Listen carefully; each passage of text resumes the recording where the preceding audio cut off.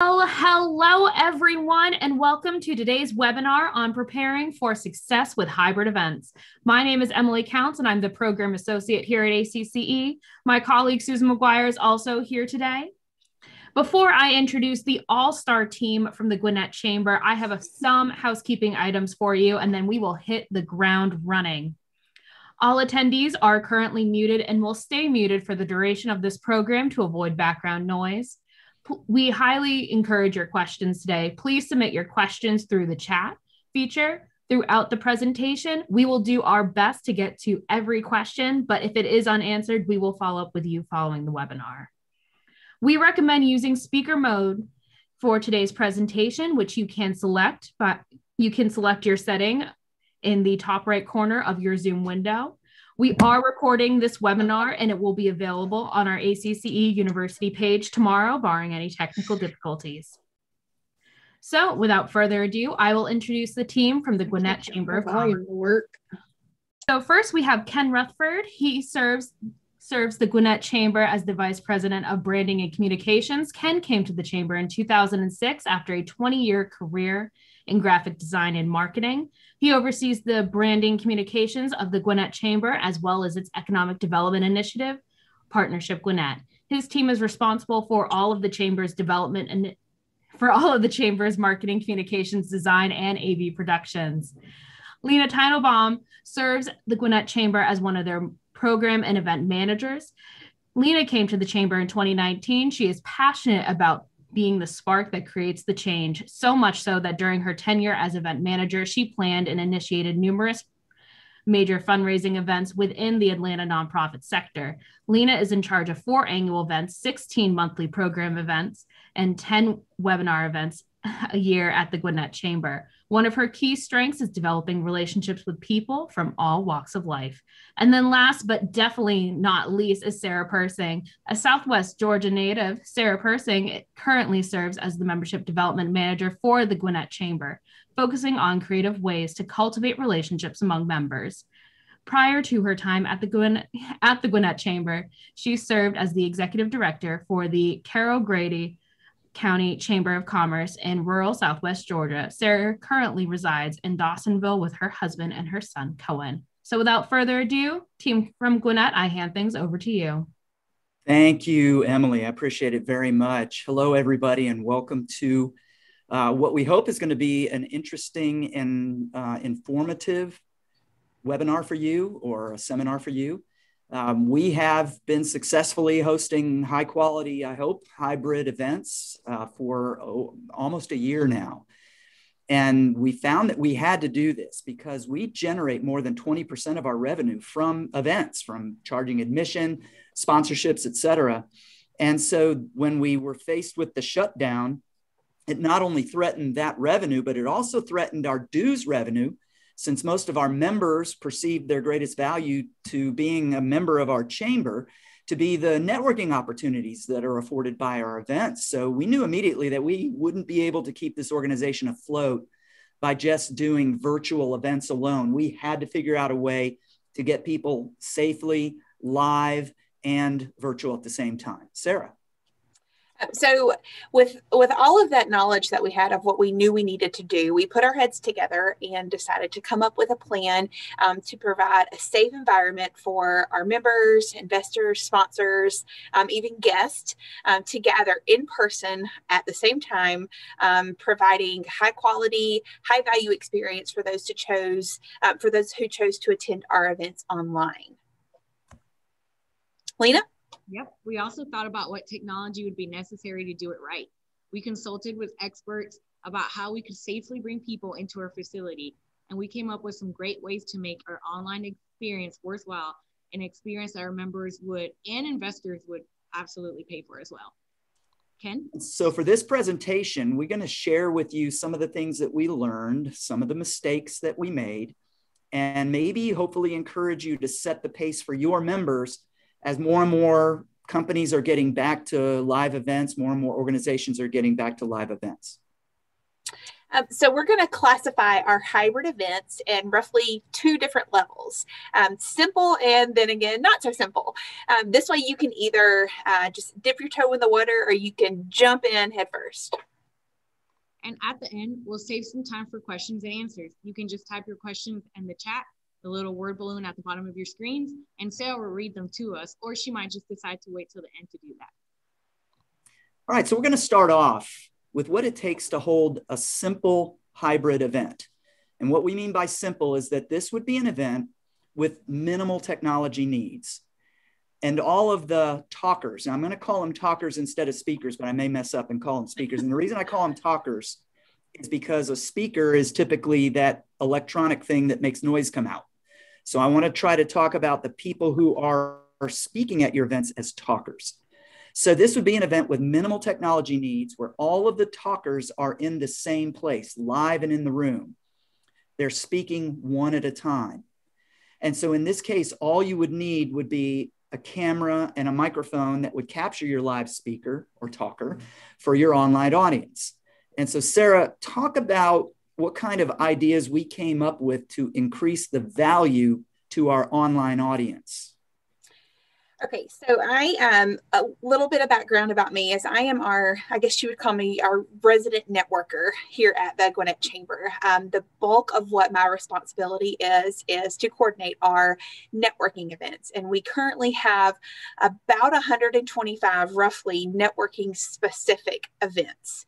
And people attend in-person events for that networking component, whether it is a network specific event, a luncheon where they are hearing from a speaker about a specific topic, or whether it's, something to help with their continuing education hours for human resource management, they attend to be able to network with others. So we knew that it was necessary for the online component to be able to add a networking time prior to the event. In person, this would be for a lunch event or for a breakfast event. This would be before a meal is served. And so while the in-person event was going on, we decided we could use that time for our online attendees to network with each other. And so I kind of stepped in and planned just some very low-key networking opportunities for those online attendees to participate in. That included just kind of going around the room and seeing who was in the room and letting them introduce themselves to everyone in the room. I made trivia for everybody. I'm a big trivia buff, love trivia, love to play trivia. I lose all the time, but I loved to develop trivia for these events. We created one specific to each event. If our luncheon was on the state of the schools, it was, are you smarter than a fifth grader? If it was for a predominantly woman attended event, it was women in history. So tweaking it based on the event itself, what the event entails, and who's in the room with you. And that goes into knowing who's going to be in the room before you jump in, helped tremendously because it helped everyone be engaged and be active. And the trivia kind of sparked a little bit of competition, a little bit of friendly banter with each other. And so that got everybody talking and got everybody more engaged.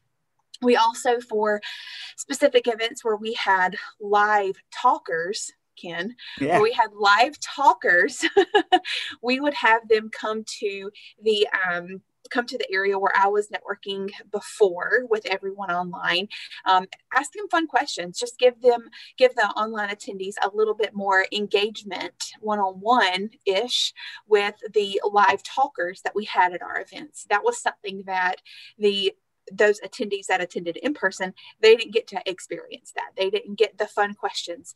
They didn't get to hear what Juanita Velez, they didn't get to hear what her favorite book was as a child or her best family vacation memory. So adding things that are exclusive to online attendees was something that we, in planning these events, really drove home and really tried to focus on. Great, Sarah, thank you. Lina, talk about some of the ideas that we came up with to motivate our online audience to want to pay to attend our events. Yes, on top of everything that Sarah said that we did with our virtual attendees, we needed to add a little something else. So for our monthly on topics, we partnered with a local restaurant and we paid them $10 for a $20 gift card. Our then virtual attendees can register for this event. They paid $55 and would receive a $20 gift card to this restaurant. They really enjoyed this. The reason we did it was because they were used to doing a luncheon, coming and sitting down, and they got that networking piece while Sara did it with them. But then we wanted to say, hey, if you want to order that lunch delivered to your house, eat it while we were presenting, and they could hear from that great speaker. So we wanted them to have that same atmosphere. For our Moxie Awards, which was their bigger awards program, we wanted to do something special with our women that attended virtually. So like Sara said, they were on there playing women's trivia, as well as getting to hear from our different panelists, questions that they were not going to hear from the actual live event. We partnered with 4 local woman-owned businesses where we paid them $10 for a $20 gift card. Each virtual attendee would get a $20 gift card, and they would tell us which local business they wanted to use it for. On top of that, we partnered with Kendra Scott, and they gave us a 20% off for all of our virtual attendees. This went over very well, as this is a women's event. They felt like they were helping a lot of women-owned businesses by doing this. So both of those were very successful. Great. We'll go back over some of these ideas, and I'm sure you may have a lot of questions. And so as was told earlier, just go ahead and type your questions into the chat, and Sara can collect all these. The next part, I'm going to talk a little bit about the technology. And unfortunately, I can really get into that and get into a lot of detail. I'm going to try to keep it as little detail as possible, but I have provided for you an equipment list. So a lot of the stuff I'm going to be talking about, you can just simply go to the equipment list that is available. I believe that the link is in the chat. And you can look at the equipment list. And I've actually linked right to the equipment on Amazon if you want to buy. And I don't have any stock in Amazon, but you can go straight to Amazon and purchase some of that stuff. Obviously, if you're not super techie, I wouldn't tell you to just go out and buy the technology, because you got to be able to use the technology. But I want to tell you about how to do it in a simple way a little bit. I'm going to switch now to my slides. The simplest way that you could do this is to put a laptop computer in front of the speaker and use its built-in camera and microphone, as you see in the picture there. Just using the camera right there on the laptop, the built-in microphone. Better still, though, would be if you were to get a webcam and mount it on a tripod. And you can get webcams for pretty inexpensive, well under $100. And most webcams have a built-in microphone, but I prefer to use an external microphone. And so I have one actually sitting in front of me here that's an external that I purchased. The link is on the equipment list, and you just plug it into the USB on a computer off to the side. So here's some things I recommend if you do this. If you use a laptop and for the camera and the mic, make sure you have somebody else in the room be the host on a separate computer, so that you're on one computer and they're on another. And then they should wear headphones so they can monitor how it sounds online. That person who is on that separate computer would share the speaker's PowerPoint. That person would control the muting of all the mics and cameras of your online attendees. We actually have someone online doing that for this meeting. It's very important that you don't set your speaker up to have to control all that when you're trying to do something as complex as a live and online event, because you got live people watching and you don't want somebody fumbling around with their computer. We also learned that if you use an external camera and a mic, the USB signal, as you see, I'm showing you on this slide, going from the computer to the microphone. If you use an external camera and microphone, a USB signal can only travel about 15 feet. And I learned that the hard way. So you're going to need to position your laptop and your operator of your laptop pretty close to the speaker. And so you think, oh my goodness, I don't want to be sitting up. If I'm running the computer, I don't want to be sitting up at a table right next to the speaker and everybody's looking at me while they're listening to our speaker live. Well, there is an option there, and it's not cheap. And you can extend the camera and mic USB signal with a booster. And I've got a picture here of what that looks like. These are not cheap. I've linked to them in the equipment list. I actually bought mine on eBay used, and I spent way less than I would retail. I bought them from a church. They weren't using them anymore. They had upgraded to a new version. You can find these on eBay. And so that's what I did. I bought 2 sets. So we have the ability to use 2 different sets, but you can plug 2 things into this particular extender at a time. So I can plug my mic and my camera in it, extend that up to 100 feet or even more using Cat 6 cable, which is the same cable that you plug your Ethernet into for your networking on your computer. And you can extend it all the way across the room. So I've actually, in the big ballroom events that we do, we have the camera, the mic and the camera up in front of the stage, and we go 100 feet away to the tech table and we can run it from there. And it's not a problem. So like I said, all this is included in the equipment list. Another thing that is very, very important is lighting. And so you can see here, we use a ring light. I actually have about 3 of them. Lina's sitting in front of one of them right now, and I'm standing in front of one of them. But you position this behind the camera, and this is going to give your subject, the speaker, a professionally lighted look without spending a fortune on camera lights. Now, it does kind of get in their way in a live event, and we've just gotten used to that. And I think our audience is used to it. They recognize that. We say, hey, this is for our Zoom or our online streaming attendees or whatever. And they're pretty understanding of that.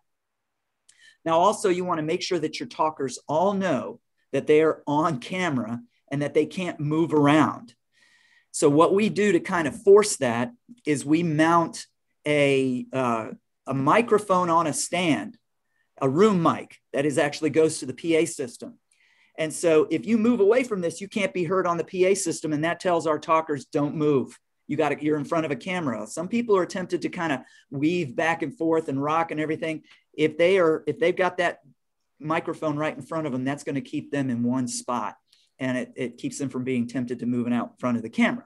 And finally, do not put your talker in front of a window or another source of bright light.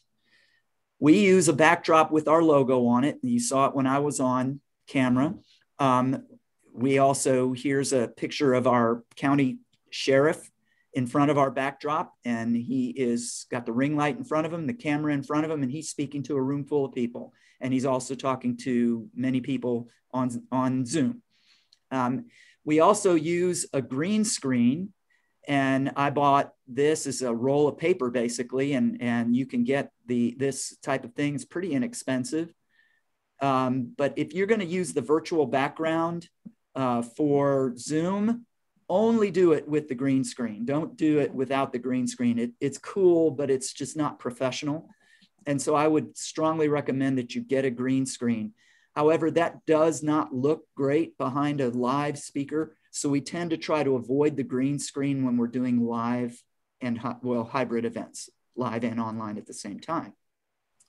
So enough of me. Lina, talk about some of the ways that we ensure that our attendees understand what to expect from a hybrid event if they attend live or if they attend online. Right. When our attendees register, they'll receive an email that has all of the information about what their virtual or live experience would be like. This email will have the agenda for the day or afternoon or morning. It will have the Zoom link and the password. It will also have our COVID protocols.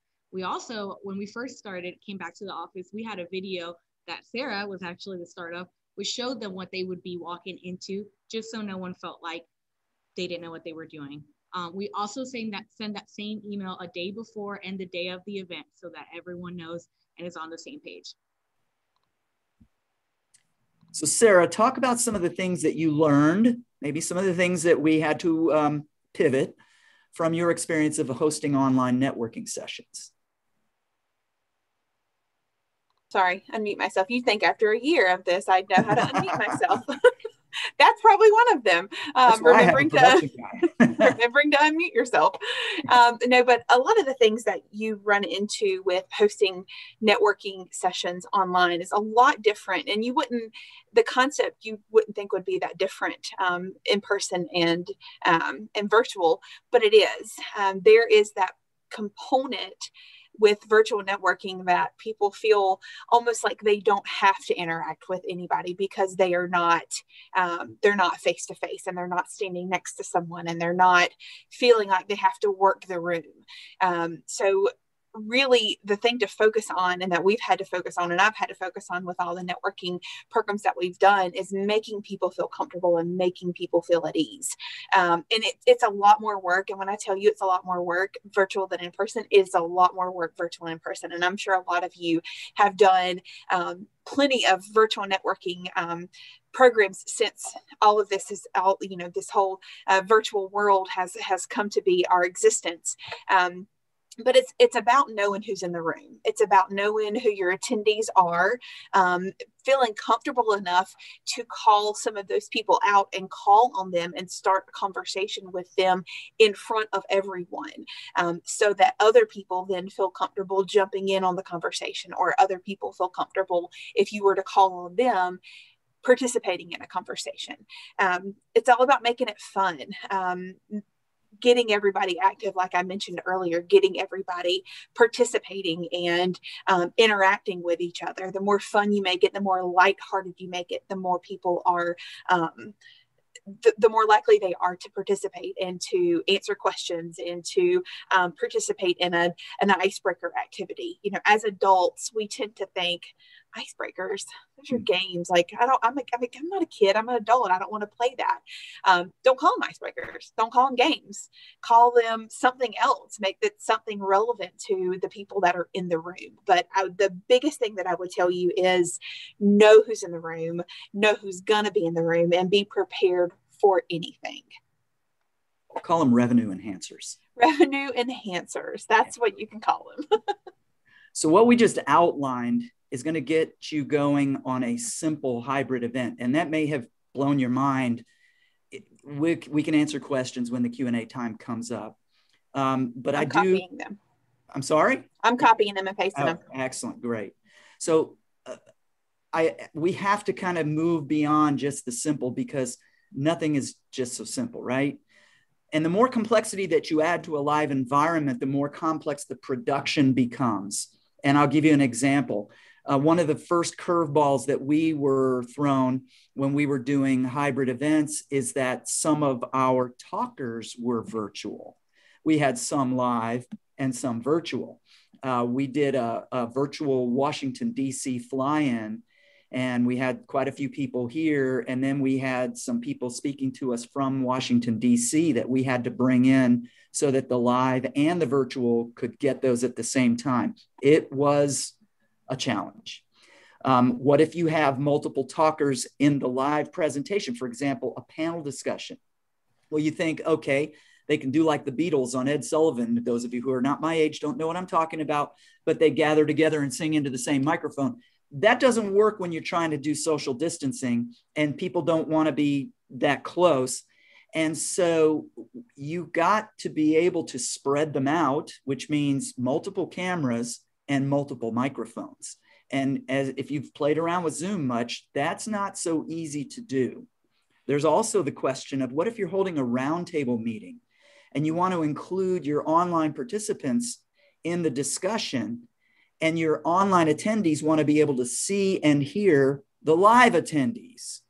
That's a big challenge as well. So I'm not going to get into all of the little technical details for fear of boring you, but I will cover some of the things that you need to consider, probably from a more of a 15,000 foot level. All right. So first of all, if your live audience needs to see and hear a virtual talker, somebody comes in, like we did in our Washington, D.C. fly-in, we had the Secretary of Transportation speak to the entire group live and online. You got to have a way to present the picture and sound to the whole room. For small groups of fewer than 10, you might be able to use a computer with a large monitor and just position it such that people can see it and have good speakers that they can hear the voice. But if it gets to be a larger group, you're going to need to use a projector and a sound system and mirror your computer screen, or match the display of your computer screen on that projector or maybe a large screen TV if you have access to one. These are all things you need to be thinking about, and you need to test it out before you get into it. If your meeting includes multiple talkers, like a panel discussion, then you're going to need to have multiple microphones and even multiple cameras. Now, Zoom is great. I love their technology, but they're going to only allow you to use one audio source. An audio source is a microphone. They're only going to be allowed to use one audio source at a time.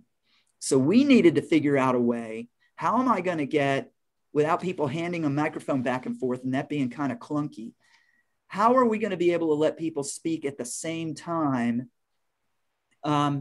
with different microphones and bring all of that sound into one central controller and then bring that controller signal into the computer as a single audio source?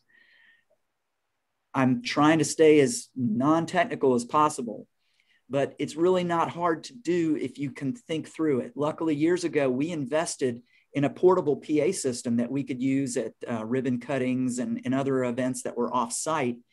Well, that portable PA system, which I have a picture of here, right here on the slide, it's called a Fender Passport. You can get those on Amazon, and I gave you the link to it. You can use 5 microphones on that. You know, folks don't want to share a microphone, especially in this time. So initially what we did is we simply set up the PA system and then put our external microphone next to the speaker, not the talker, but the speaker. We put it next to the speaker so it would just pick up the sound coming out of that speaker. But later I realized that's not as elegant as it needs to be. So I purchased this little cool little device called a preamp. I've got that on Amazon, and I've left you the link, of course, on the equipment list. And that way, all I got to do is go straight out of that PA system into the preamp, and then from the preamp, go right into the computer. It's really very simple, and it's one signal. And Zoom looks at it like one microphone, even though you have 5. And you can also use the Bluetooth on it and play music through it too. There's all kinds of cool things you can do with that portable PA system. So if I'm keeping you and you're staying with me, I'm going to talk about a couple more things. If your virtual talker needs to see your live audience, whoa, that's always a huge challenge, because now what you got to do is set up another computer in the room and aim its camera or external webcam towards the audience. First of all, I want to show you an image. This is an actual panel discussion that we did where each speaker had their own microphone. And we set up 2 cameras, and I just switched back and forth between those cameras in Zoom. But here's an image. I got Sam, my famous production man, here right next to me, and he is our audience, our live audience. Just assume there's a lot more of him there. Well, you can take your camera from your computer and simply set it up in the front of the room, aimed towards the people in the audience, and there the virtual talker can now see the people. Make sure to mute this computer and turn off the sound, because the audience in the room is going to hear that. And there's always a delay. Zoom sometimes has a delay up to 4 to 5 seconds, believe it or not. And it's very distracting. So turn the sound off and mute that microphone.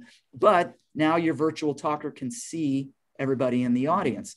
Another way to do that would just simply use a webcam to do the same thing.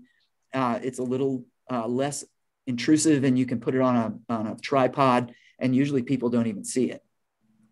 There's another cool product on the market. There's a lot of cool products on the market, but this one I've seen, it's will facilitate roundtable meetings with live and virtual attendees. And this thing's called the Meeting Owl 360. The good news, it does an amazing things. You got a 360-degree image. If you look at the top of that screen there, the Zoom screen, you can see everybody in the room. It has 8 microphones, and it tracks its cameras to the active talker. And so as people speak, all of a sudden they're highlighted, and it's all one unit. You don't have to have multiple cameras or anything. You just simply plug this into your computer, and Zoom actually sets it up for you and everything. It's really cool. The bad news is it costs $1,000. So if you're ready to make an investment, so that you can do roundtable meetings with live and virtual attendees. That's something you can get. I have not invested in one of these yet. We have some friends upstairs who may loan me theirs next week for using it. So, and finally, for the really brave and adventurous, we have used some pretty cool products that have enabled me to do studio quality productions without having to purchase tens of thousands of dollars worth of equipment. We have bought a lot of equipment, but I've been pretty reasonable in my expenses. The first one is a pretty cool product that we used for a little while. We don't use it anymore, but it's called Switcher Studio. And it's a monthly service. You can either buy it or you can purchase the service for one-time use, or you can subscribe to it monthly. And it allows you to use the later model iPhones, like an iPhone 11, an iPhone 10, or iPhone 11 or later, and iPads, preferably an iPad Pro. You can use the iPhones as cameras. So they connect to the wireless network. They all connect together. The iPhones, you position them as your camera, and then on the iPad, you actually have, just like in a professional studio, the ability to change camera angles, to add video, to add titles under the camera angles. It is really cool and very powerful, and you do not have to spend a fortune. I carry an iPhone. Somebody actually just put in the chat that they purchased the Switcher app at the beginning of this year, and it's more than paid for itself in the first 4 months of the year. So yeah, it's really cool. Now, we don't use it anymore, and I'll tell you why, because in the next section here, but it is really cool. It does require you to have some knowledge of how to produce things, but there's tons of videos out there you can watch and learn how to do it. And you can ramp up pretty quick. But the cool thing about it is that you can share it on Zoom. You can stream it live on Facebook, YouTube, LinkedIn, etc. Or you can just record your event for later. But it's very flexible. I used it to actually broadcast a live musical in a big theater. And it was very cool. I set up 3 different iPhones. I carry an iPhone. I had 2 other colleagues who had iPhones, and I said, okay, you're going to just have to set it on Do Not Disturb and let me use it for the next hour. And we set them up, and the iPhones brought the picture right into my iPad, and I controlled the iPad and controlled what people saw on the event. It was very cool. Now, why don't we use it anymore? Well, we decided to, we had some problems with you have to have dedicated Wi-Fi networks that are really robust. And some of the places where we were going, it just wasn't. And so we decided to invest in this little piece of equipment called an Atom Mini, Atom, ATEM Mini. And it's a piece of equipment that lets you send multiple video sources into Zoom, and you can show PowerPoint and video. So for example, Sam, switch back and forth between the slide and my camera feed. See, so he can switch back, and when on Zoom, when you do share screen and the guy's playing around and you see him in his computer and then he has to launch the PowerPoint and all like that. You don't have to do that anymore. You can just switch right back and forth simply by pressing one of these buttons on the console. We use regular DSLR cameras. That's a digital single lens reflex camera, the typical kinds of cameras that you can get from consumer level, but as long as they're able to capture video and send an HDMI signal, we use those to capture the video. And then we can fade between the camera feeds. So if we had another camera set up in here, we could fade back and forth between that camera feed and the one that you're looking at now. And then you can fade back to the PowerPoint if you go back there for me, Sam. So no more watching somebody fumble through the share screen process, or that hard break that you have when you change camera feeds in Zoom when you're using multiple cameras straight out of Zoom. So these are all items that I can tell you more about. But if you're not technically minded, you're best just sticking to the simple solutions. And even then, you should try and assign the production responsibility to somebody who's comfortable with technical details, somebody who thinks that way, and not all of us do. Which then leads me to my shameless plug, okay? If you'd like consultation on this subject, or even someone to actually produce an event for you, we have recently rolled out a new service for our members, investors, and strategic partners. It's called Virtual and Hybrid Event Production Consultation Services. And so we are actually going to members and investors and partners and producing their events for them, these hybrid events for them, using our equipment. And we do all the setup, tear down. We can even just consult with you on how that's done. This is a value-added service, so that's part of what we're offering to people. So if you're interested, you can go to our website, which is gwinnettchamber.org. That's 2 N's and 2 T's in Gwinnett, GWINNETT, chamber.org/virtual-hybrid-event-production. So Lina and Sara, is there anything else you'd like to add that our friends might need to consider? Lina, you take it away. All right. Communication is key when doing a hybrid event. Do not feel like you are over communicating at all to your in-person or your virtual attendees, because at some point somebody will write the wrong email in their registration, and come day of, when you're setting up and getting ready, you will get that email saying, I never received the login. Well, a good way to help with this is, if you have a team, have someone on your team have that email that you sent out the day before ready at hand, so they can shoot them the login as well as the password. Another thing is, always have somebody on the back end watching your webinar or your Zoom in case something's going on. So if my camera were to freeze right now and I have no idea and I'm still going, Ken is watching my event. He would type in the chat, hey guys, we're having a technical difficulty. We'll be right back.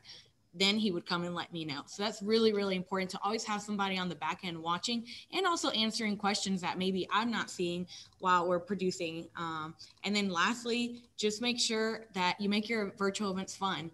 Nobody likes to sit there and just listen forever. So engaging your audience is huge, and also knowing your audience. Sara? Just kind of reiterate what Lina said, that last point, driving it home, is knowing your audience.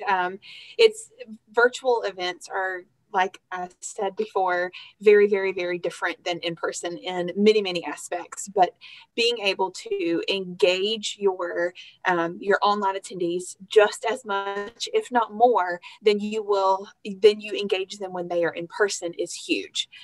Knowing who's in the room, being able to have relationships with some people. If it's one person starting a conversation will spark other conversations to start. So know who's in the room. Be comfortable talking to people. If you are not comfortable in front of people, or if you have an employee that you're wanting to put in charge of virtual networking or whatever, and they're not comfortable in front of people in that aspect, in that platform, don't put them there. Put somebody in there that could talk to a brick wall. I think that's probably why they put me in there, because I could talk to this computer screen all day long. But know who's in the room, and have them be comfortable being able to spark conversations with people they may not know well. Great. One of the things that our president and CEO is really good at, whenever he is introducing whenever he's introducing a talker, is he will say, and we want to welcome our online guests, and those of you who are online, we're so happy to have you. And you make them feel like they're just as much a part, and they're thought about just as much as the people in the room. So it kind of adds some value to that. So now we're going to jump into the Q&A. Sara, what questions do we have, if any? All right, we do have some questions. There's been a couple of questions, and Lina, this one gets shot to you. This one's been repeated a couple of times. We have a few that want the Kendra Scott contact, and if you can share what their criteria is for consideration when you partnered with them, because you've partnered with them on multiple different events. Absolutely. I can have it sent, Ken, in that same link, in the same Word document that Ken created for all of you. I can have the contact that we have for the Atlanta office, and I'm sure that they can send you the contacts to wherever you are located. Kendra Scott's a really great company because they're huge into philanthropy. So a piece I didn't say is of those sales that day that were virtual and in person, because we also had them in person, a nonprofit that we selected locally received 15% of those sales. So that's a really, really great aspect to having them on board. It's just their love for philanthropy. So I can add that Atlanta contact, which hopefully she can give you the contacts at wherever you are. So let me just clarify what she meant by the link. There is a link, I think it's in the chat. Is that correct, Emily? That is correct. Okay, there's a link in the chat. And what that is, it's a Hightail space. It's a place where I can upload files. And so Lina is going to prepare a document with any links that you're asking about now and or any that might come up later in the Q&A. And we will upload that to that link, or to that space. So it's not there right now, but be on the lookout for it. Any other questions, Sarah? Oh, yes, plenty. The next question is, Ken or Lina, but probably Ken, is there any problem with feedback with the two mics? Feedback meaning bad sound feedback. That's what I'm assuming. No, because it's not the same as a live event, and Sam's going to help me if I say something wrong here. It's not the same as when you're speaking into a microphone with live speakers above you. That's what creates a feedback loop. When you're on Zoom, multiple microphones are just bringing a digital signal in, and they're all coming out of that one microphone or one speaker on your computer. So it's not going to do that. So no, we've never had that problem.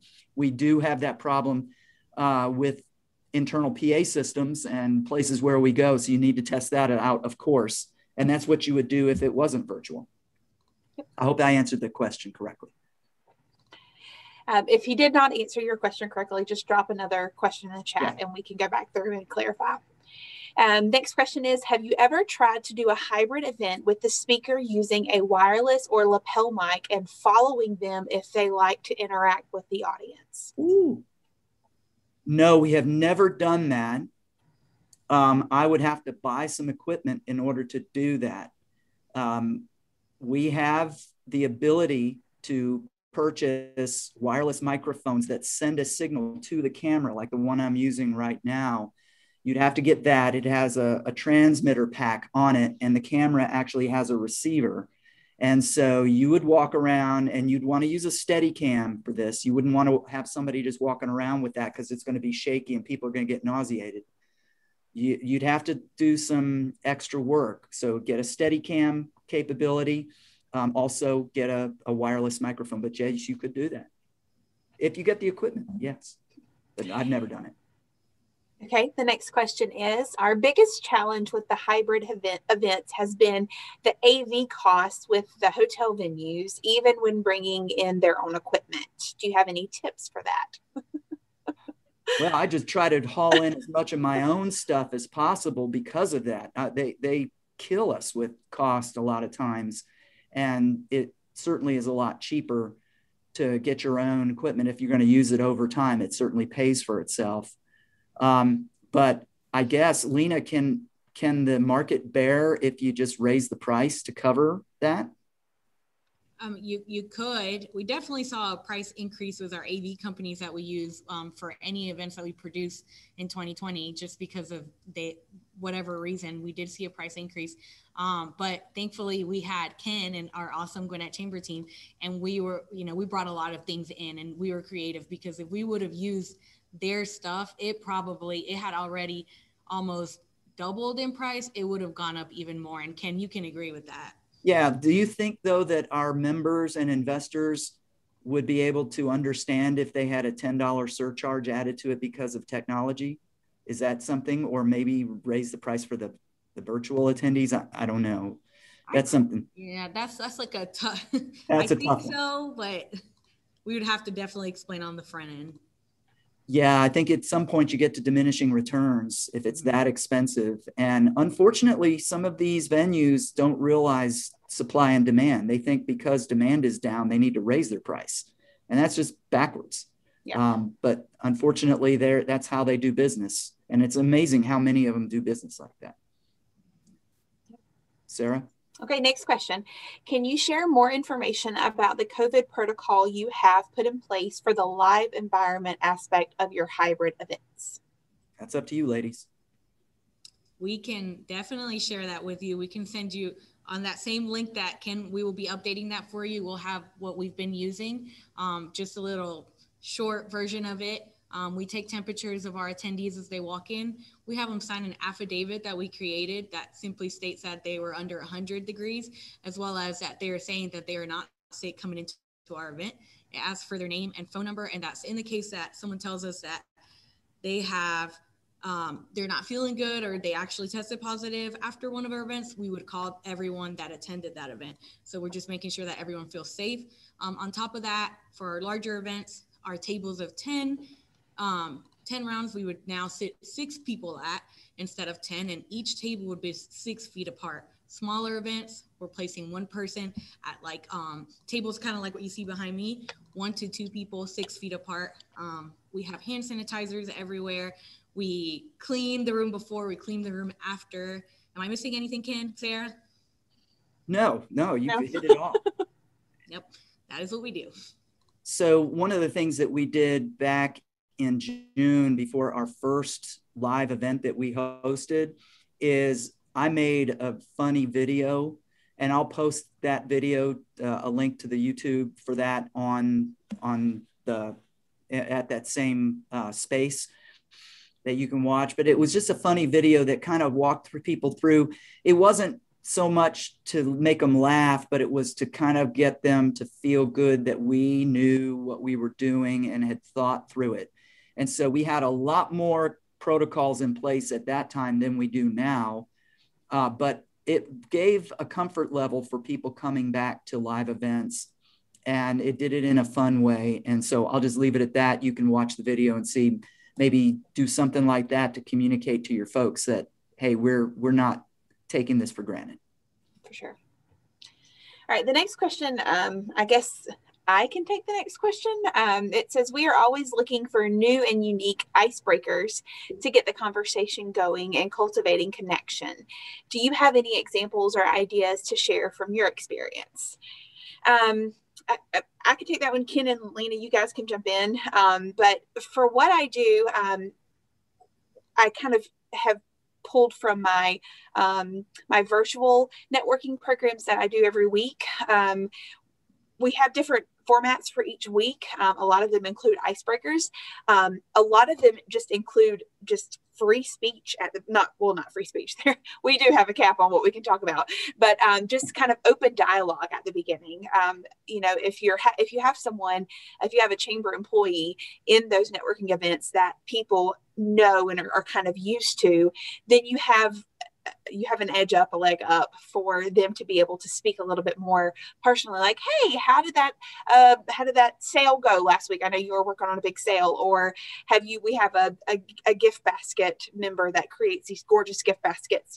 I kind of always push to her to kind of get conversation started because she's got some kind of story to tell about something. We also just kind of play off of the icebreakers that we would do in person. We love to talk about leadership styles and the past leaders that we have worked with, or I say our networkers have worked with, versus their kind of leadership styles. We have funny stories to share, horror stories, success stories, that kind of thing. So we just kind of pull off of, we've done 2 truths and a lie before, where, I think that's the everybody's go-to. But one that we did in person before we had to move online that I've used before that's been a lot of fun is you get the beach ball and you write a question and you throw it to somebody, wherever their left thumb lands is the question they have to answer. I've done that, but I've played, roulette, put everybody's name in a wheel and spun the wheel. And that's the person that has to answer a random question that I pick. Just taking anything you would do in person and making it into a virtual capacity. I mean, you can do that with basically anything. So we've had a lot of fun. I'm going to come at it from a geek angle, nerd angle, as if I couldn't. Come on. But no, from my angle, it would be, what's a cool app that you have that you've discovered that's really neat? Or what's a cool piece of software that you've been using? Or what's the latest technology that you've discovered that is really neat? Or what's the next thing that you've learned about? And it's interesting, even people who aren't really technically minded, they find new apps, and they are, what's the thing you're spending your screen time on right now? And they can share that. And a lot of those things could be very helpful to people's business and their personal life as well. So the next question has shown up multiple times. So I'm just going to kind of paraphrase what all of them have collectively said. People want to know if we had to add any staff, or how many staff members it takes to pull off some of these hybrid events that we're doing. Well, to my right and your left is Sam. Well, I turned the camera on him, but he can come here. This is Sam Barabin. Hi. And he was hired at the beginning of March to be our, tell him about what you're doing. Okay, well, I'm pretty much been taking over as far as AV video stuff. I was the one who kind of figured out this whole setup that we now have going, obviously with Ken's help. I didn't do it on my own, completely on my own. But yeah, so could you repeat the Well, we hired you. That's basically that's it. So okay. Off screen now. Yeah, I am the helper in this whole setup. He's the guy off camera. Yes. He's my production guy. But no, Sam is very good. And what I was looking for when I hired him was somebody who had AV skills. And I was essentially looking for that guy that loved to jump in, and whenever somebody was having problems with the computer displaying right on the projector, that guy that can jump right in and figure it right out.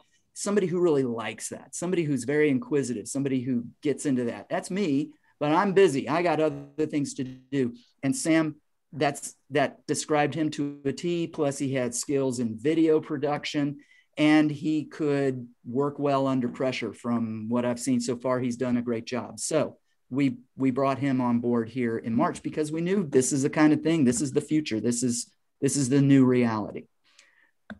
But pre-Sammy days, how many staff did it take for us to pull off events like this, Ken? Okay, it would kill me, but I would do all the production. I actually did hire in some freelancers a couple times to help me out.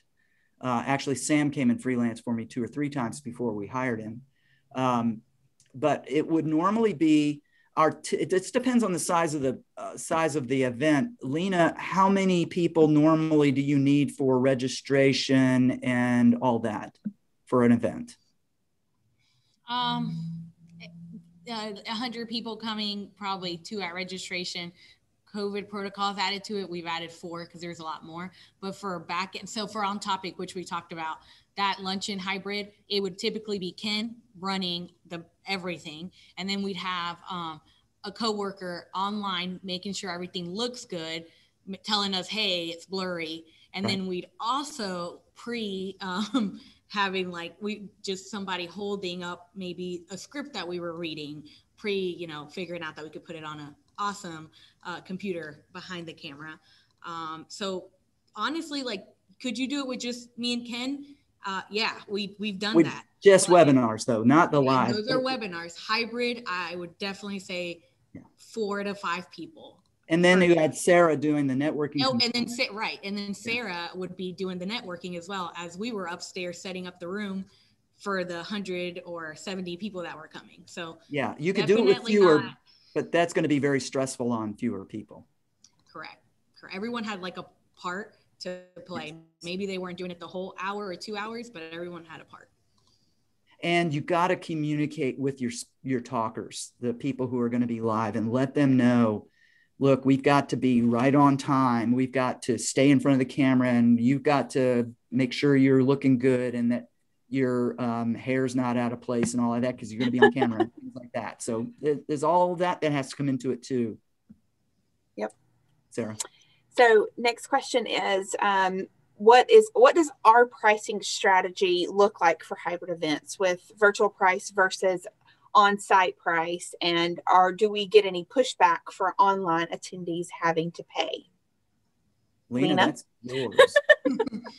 We honestly have never gotten any pushback on our pricing. It's typically $10 less than the in-person, or 15, depending on what they're getting. So if but the profit's the same. It profits the same, absolutely. Yeah. If we're just doing a recording, there's no networking, no fun Sarah, no gift card. Of course, we make sure that price isn't going to be what it would be if we had the gift card or if we had the networking, which is what we typically have been doing. So no pushback. Just like I said, $10 to $15 under what a in-person person would be paying. And it's worked so far. Yep. The next question is, are we requiring masks at our in-person event, and are people following the rules? Lina?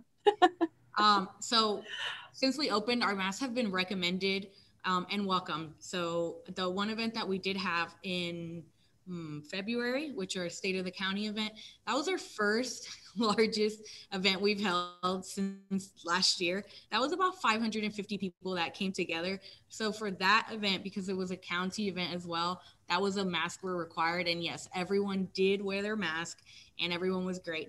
There was never an issue. But for all of our other events, they are recommended and welcomed. And most people do wear them.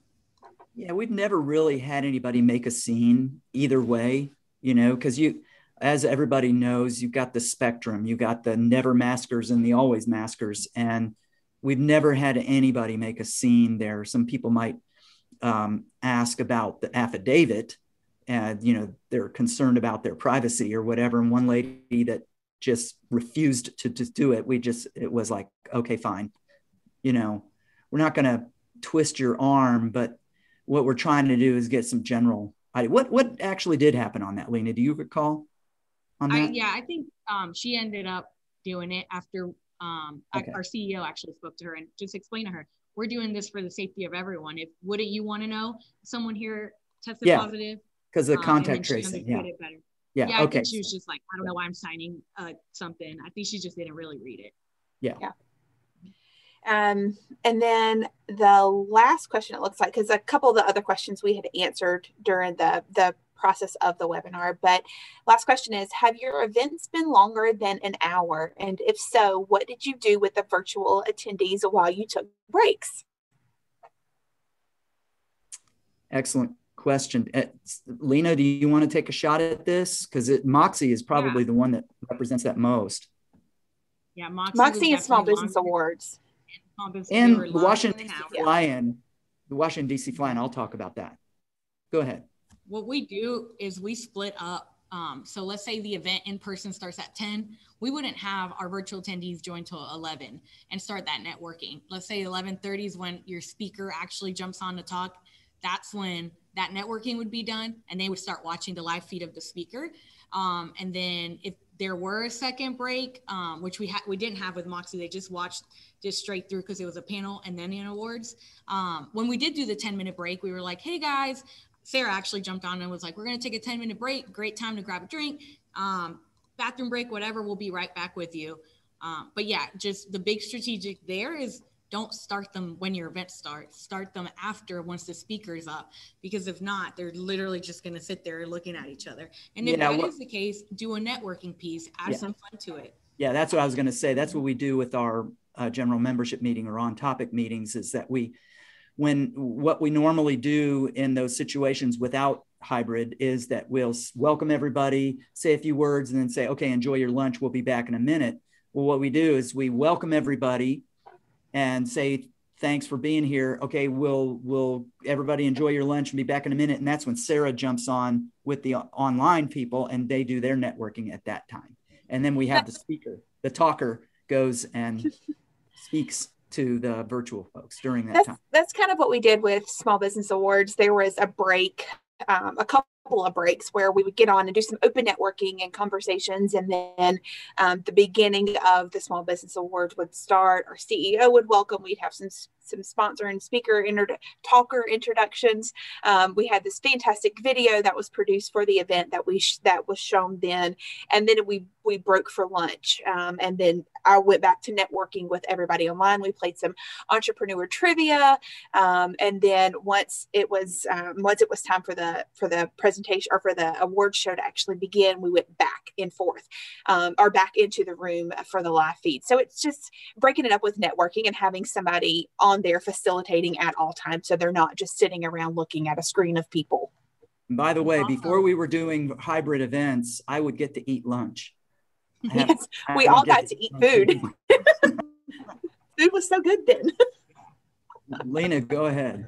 Yeah, and you were also, going to say something. A key point of the actual, what Sara was talking about is make sure they have that in your agenda to your virtual attendees, just like your in-person attendees always know, for an award program or whatever you're hosting, they see that agenda. Have them know that at 11:30 they're taking a break and for 10 minutes, or that they're jumping on at 11. Let them know that. Don't just expect them to know that they're just going to be sitting there the whole time. That really excites people, and it might help people with their schedule, because if they're virtual, they might be simultaneously trying to work or whatever. So it really helps you communicating with them that agenda.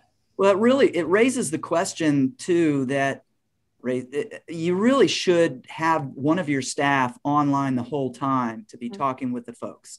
Absolutely. So if there is a break, that they're saying to them, okay, now we're going to shut down this, or not shut it down, but we're just going to go dormant for, the next 10 minutes while we're waiting. This is a good time to have a bio break. And that's typically what Sara would do. So it's always very much more personable to have somebody online with them so that they're kind of experiencing that online part too. I did see a question just pop up that I'm kind of excited to answer. It said, and Lina can elaborate, but we all three can answer it. But it says, did your in-person attendance ever drop to a point that you did not need to hold the in-person component? No. People have been raring to go to get back in person. And we've seen that since we got back in the office in May. People have just craved that safe in-person connection. And we have been so blessed that we did not have to let go of the in-person component. Wouldn't you agree? Absolutely. And people they're champing at the bit to get to the live events. We had one recently, and one of the talkers got up and said, "Isn't it nice to be together again?" And the place erupted in applause. The people are ready.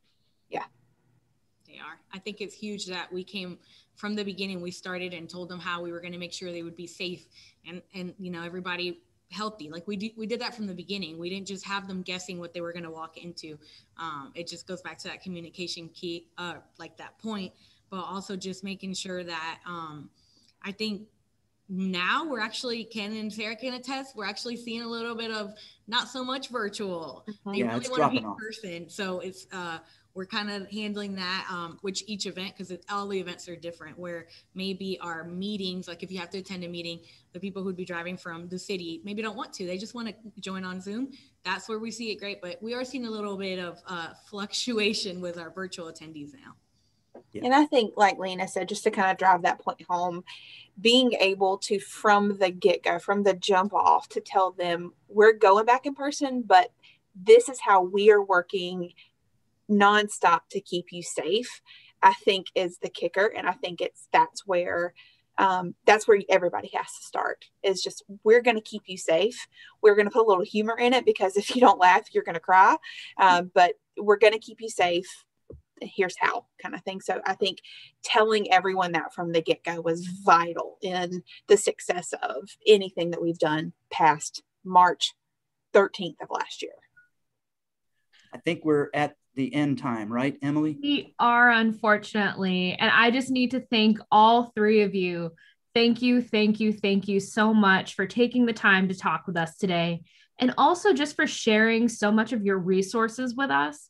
I know the Chamber community is very much a rip-off and duplicate community, but it always amazes me whenever people are just so open with their resources. So thank you so much. Thank you, Emily. And thank you to all of our attendees today for participating.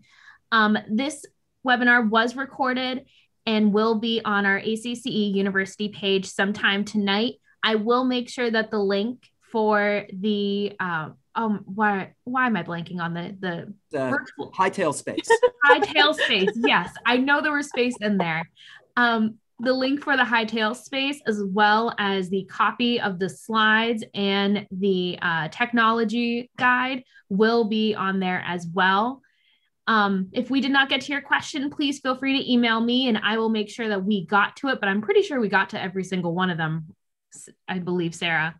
But other than that, yes, I hope you have a great rest of your Thursday. Yes, Thursday. Have a wonderful day, and I cannot wait to see you on the next ACC event. Have a great day, everyone.